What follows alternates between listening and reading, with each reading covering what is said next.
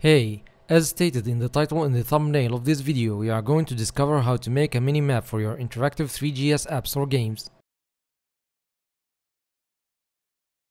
So, as you can see, I have this starter project that you can get from GitHub. I'll leave you the link to the repository in the description below. Now, I'll start by importing the model, which is the city that we are going to make the mini map for.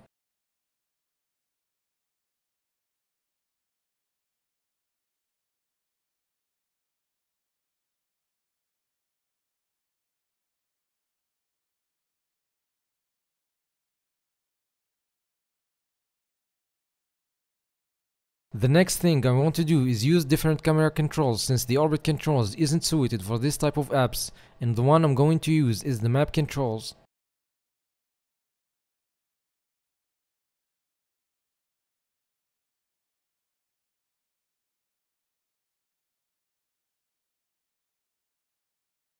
The map controls is working fine. Now I'm going to set the enable dampen property to true, which will add smoothness to the camera movement.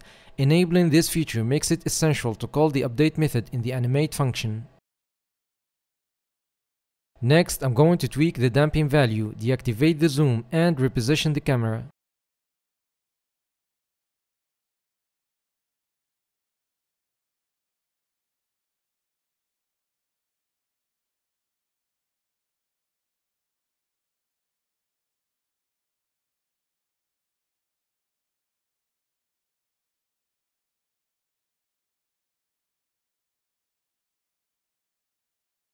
Now that we've done all the preparations, let's get into the main topic of this video, which is the minimap creation. So the first thing I'm going to do is create the placeholder or the container of the minimap on the page. To do that, I'm just going to create a 350 by 350 pixels div and place it at the bottom right corner using some very basic CSS.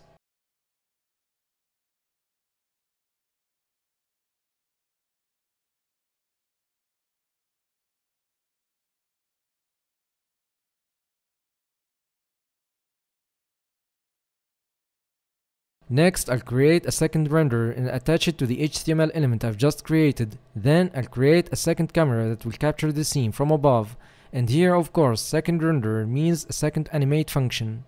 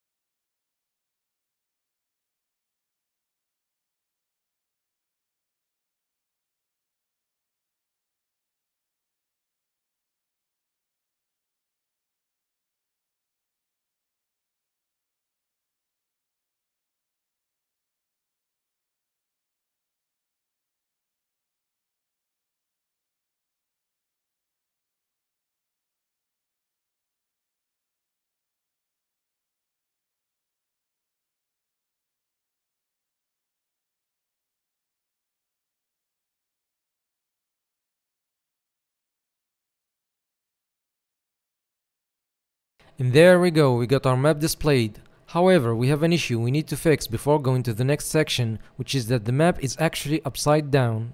To fix that, I'm simply going to rotate the minimap camera.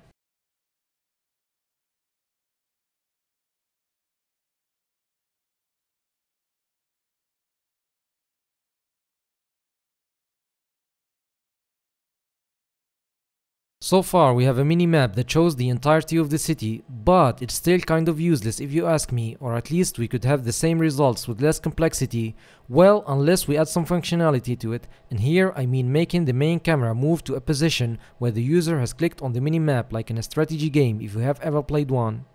So, first things first, we need to prepare the Raycaster for that.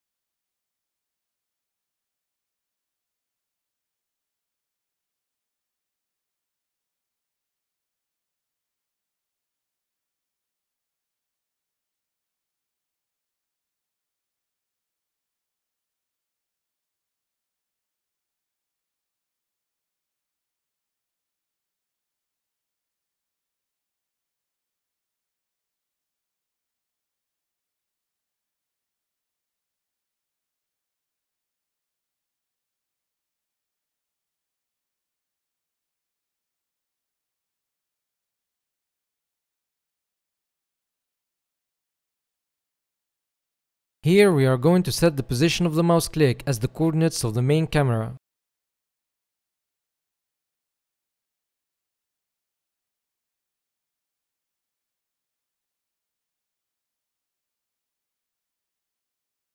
Now, even though our attempt seems to be a success, it's not the case. Notice how the direction of the camera is getting weirder with every click I do on the minimap. The reason behind that is that we are repositioning the camera, but its target remains the same.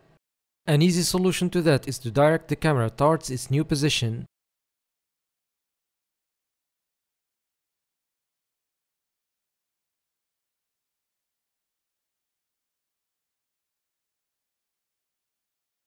The solution worked fine, but we still have something to fix. Notice when I click a little close to the edge of the map, the main camera direction gets reversed.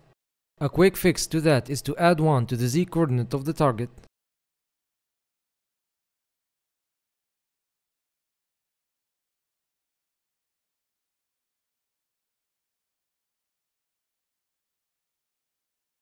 So what we have now is a couple of renders and cameras that display the same scene from 2 different angles. That means we are rendering double the amount of vertices that live in this scene.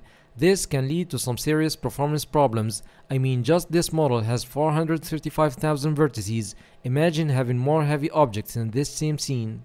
That being said, to optimize this, I'm going to do 2 things. The first is make the minimap camera display just a top view image of the city mapped on a plane geometry. The second is make that plane only visible to the minimap camera alongside with the different elements of the map. More on this in my upcoming tutorial. So to get a top view of the city, I'm just going to right click on the minimap and save the image in my project folder, and then of course create a plane and map the texture on it.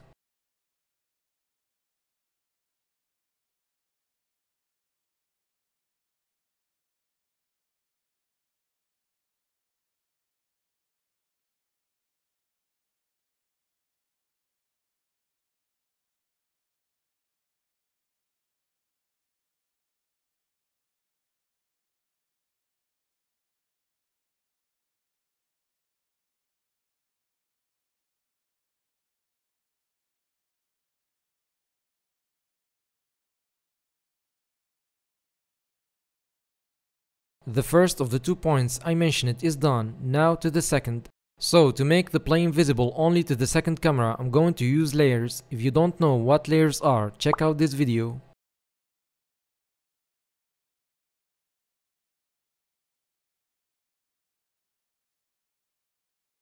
These 4 lines will remove the minimap camera and the plane from layer number 0 and set them to layer number 1.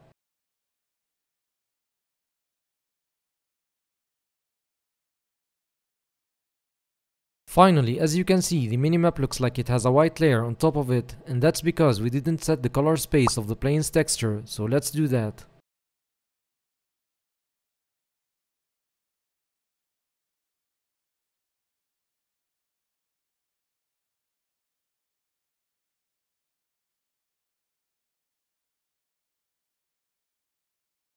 And with that done, we come to the end of this tutorial, so make sure to like, share and subscribe, and I will see you in the next one.